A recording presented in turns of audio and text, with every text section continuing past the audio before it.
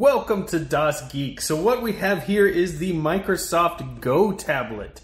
Now there are not a lot of fantastic options with tablets that have Linux pre-installed on them. Thankfully, Pine64 is working on a tablet, and I tend to love a lot of things by that company. But until that time, the only options really are taking an existing tablet and wiping off whatever operating system that's on it and trying to put a Linux operating system in its place. That is what I did here with the Microsoft Surface Go. Now, I personally love the hardware on the Surface Pro lines, the 1, the 2, the 3. I haven't tried the 4 yet, but I hear it's quite good as well. And the Microsoft Go is kind of their entry level into the tablet market here of devices. And I'll show you around the hardware and also the software, what we've done here. And to give you a little hint, a little teaser, this is Endeavour OS on this tablet here. So an Arch-based distro, runs absolutely beautifully, and this whole process isn't so hard. Well, it's not going to be hard for you because I've already done all the work to figure out how to get everything to rotate and set up and touchscreen to work and all of those things. And it's not without its little quirks here and there, but for the most part, we have a fully functional tablet that I'm going to show you around.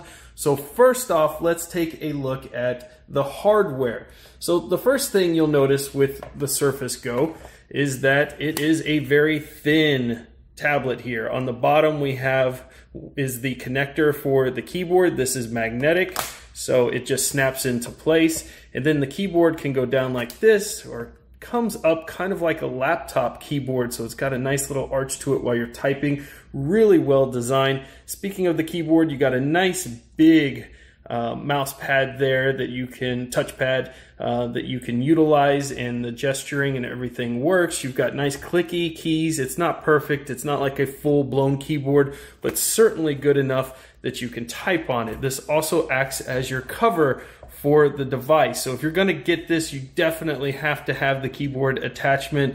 You can get all of this used, of course, on eBay. You don't have to buy it brand new if you don't want to.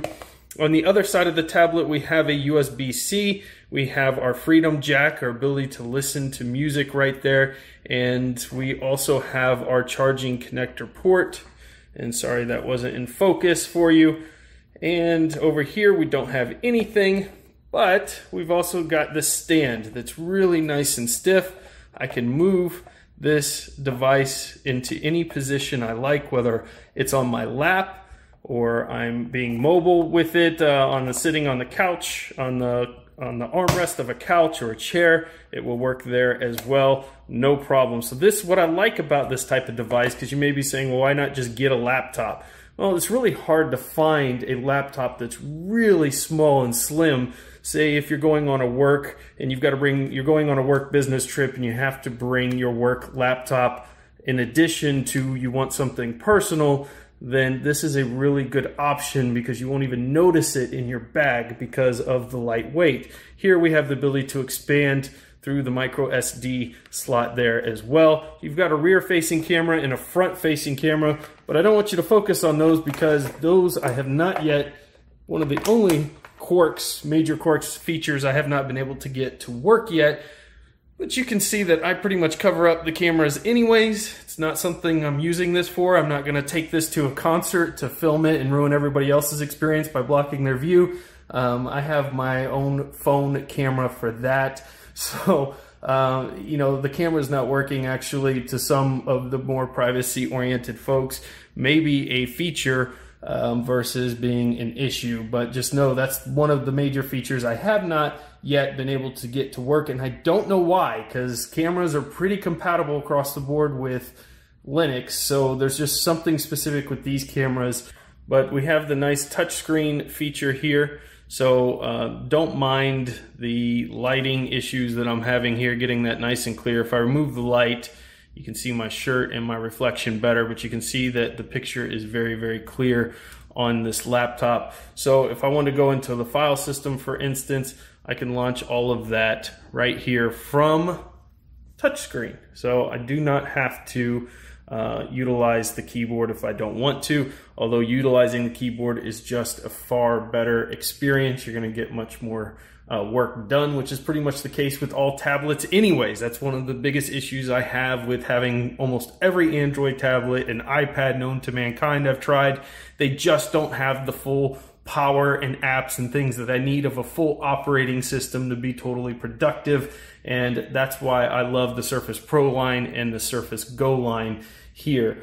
Now, the other thing is, what about auto rotate? Well, I've got that figured out here as well. So you can see we have auto rotation working. So I can use it in this form factor if I'm reading a book or doing something along those lines. That's no problem here as well. And it is so hard to control something from having a camera in front of you, which you can see we can get into all of our different apps, including the terminal here. So far I've got Steam installed. Yes, you can game on this. I have only Office installed, Simple Note, and we've got transmission, and of course we have our terminal where we can do all the fancy work, you know, feel like a hacker. So now once we flip it back, it will rotate. We can click back in our keyboard and we're good to go, right? Like that. And that's pretty awesome. So what you're gonna need to get this all up and running is a lot of dongles. Number one, Wi-Fi does not work out of the box, so you're gonna need an Ethernet dongle. This one's made by Pluggable and it's USB.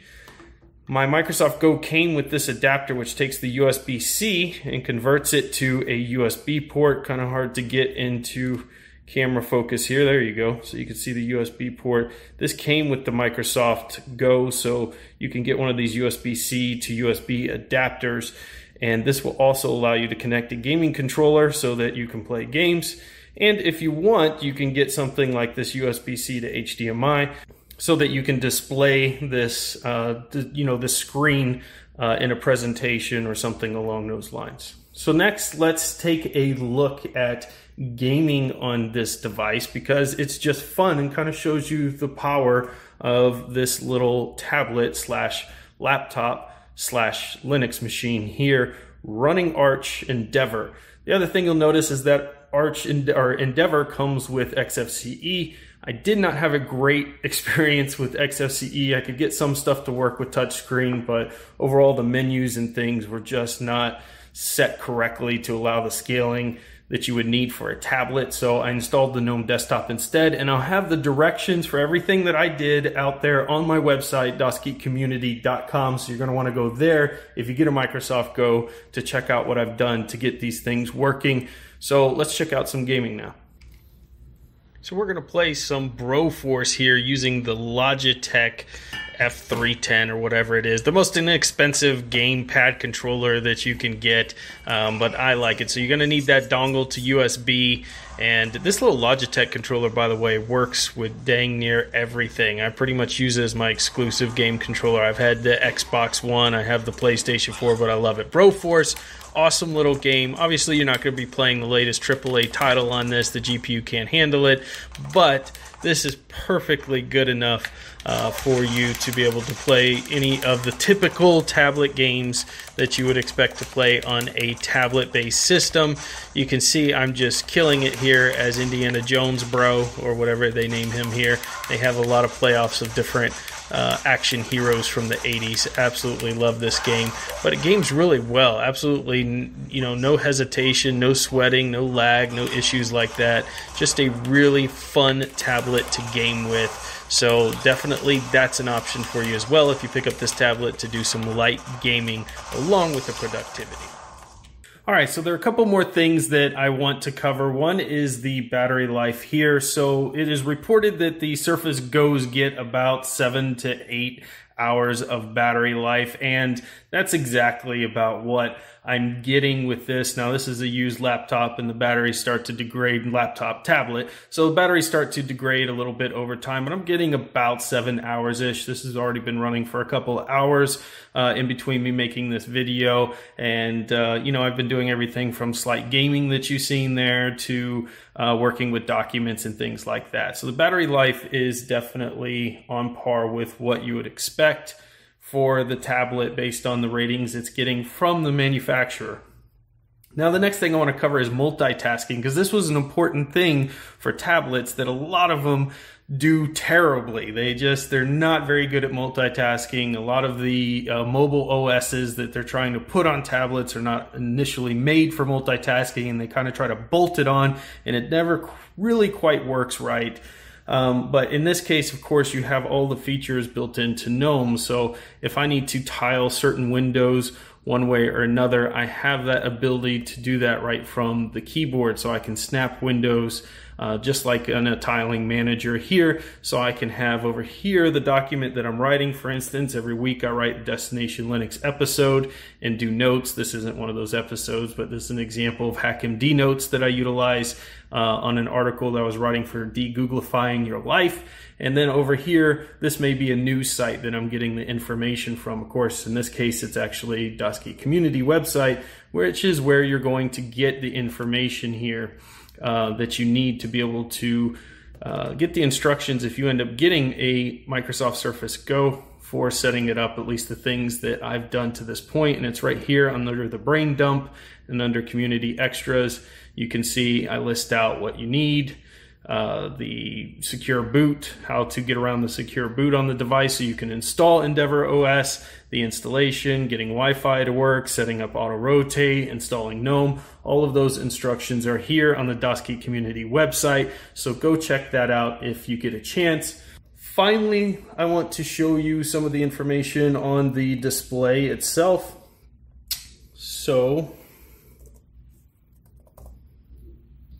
if we can type correctly here, we can get the display up, and you can see the resolution we're running at here is 1800 by 1200, and we can change that to any of these options here if you like something better, but that's the resolution, and about 47 hertz, and this was just what it natively chose to go to, and I kept it there. And then I increased the scale here to 200% so that it's easier for touch screen, so you've got much bigger icons and things, so the touch screen works much better that way.